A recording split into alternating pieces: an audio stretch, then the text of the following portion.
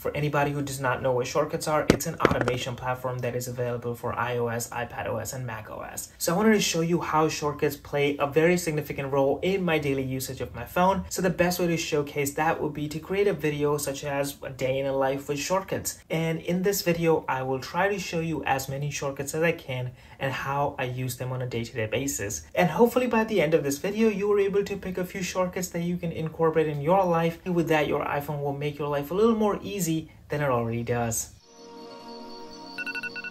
I had to start this day fairly early today, and just like the rest of us, my phone is my alarm clock. After turning off my alarm, I use my out of bed shortcut. It starts by turning off any pending alarms, then it turns off the reduce white point setting and adjusts the brightness to an acceptable level to make sure I don't burn my cornea as the first thing in the morning. Just a side note, most of the upcoming shortcuts have been covered in other videos in detail. I will link to as many as I can in the description below if you guys are interested. Anyways, before heading to the kitchen, I put on my AirPods and run my boot up sequence shortcut. The weather for today is going to be clear. Other than giving me a brief overview of my day, it also runs my birthday today shortcut that sends a message automatically if it finds a birthday in my contact lists.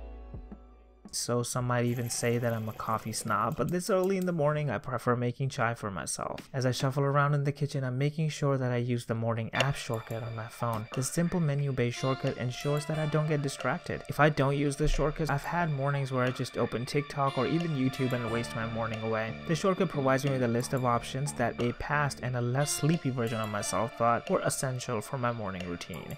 I start with my play news action, which takes me to my news filter on Pocket Casts and starts playing the first episode on the list. As I get caught up with the news for the day, my tea has come to a rolling boil, which can only mean it is ready to be served. This is probably the most peaceful part of my day as I sit down with my tea and go through my prompt-based journal shortcut. The shortcut is heavily inspired. I mean, it is pretty much copied from the 5 Seconds Journal by Mel Robbins. If you guys don't know what it is one of the best journal templates that I've ever seen in my life. As I finish my tea, it is almost time for a mindfulness practice using my meditation shortcut. I'm still trying to build a habit of meditation, but I'm not as consistent as I would like. So basically the shortcut picks up a random video from a pre-decided list of 10-minute meditation videos and plays it on YouTube. After meditation, I'm ready to get some work done. I use my morning app shortcut again to play some bamboo flute music in the background when I get started on writing a script for my next video.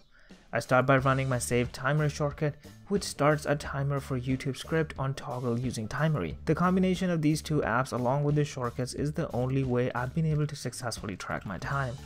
While working on the script, I had an idea for another video, so I pulled up my add information shortcut on Spotlight. The shortcut asked me to type in the information first, and then I can decide where this information needs to go. Hoping for a change of scenery, I've decided to go to a coffee shop to continue the script writing process. I pack all my charges in my nifty tech pouch and grab my iPad, and I'm ready to head out. My car is nothing special, but it gives me access to Carplay, which I can use as an automation trigger for running my Carplay Connected shortcut. This shortcut starts a driving timer on Timery, the time tracking app from before. It just helps me keep a track of how much time I've spent behind a wheel without being able to do much but listen to some amazing music. I've been into Punjabi music for almost all my life. I mean, it makes sense.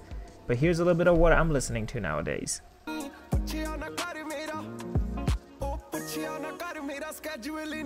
So I'm back home, and in an effort to keep this 100% genuine and not trying to sound fake amazing, I want to tell you that I didn't finish the script.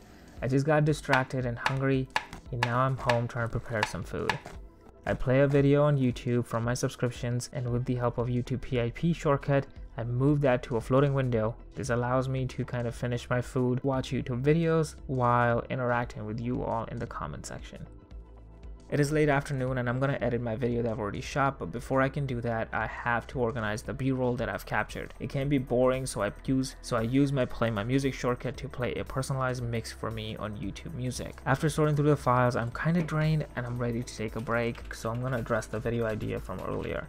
I start by adding it as a project to the Things 3 app using my video project shortcut.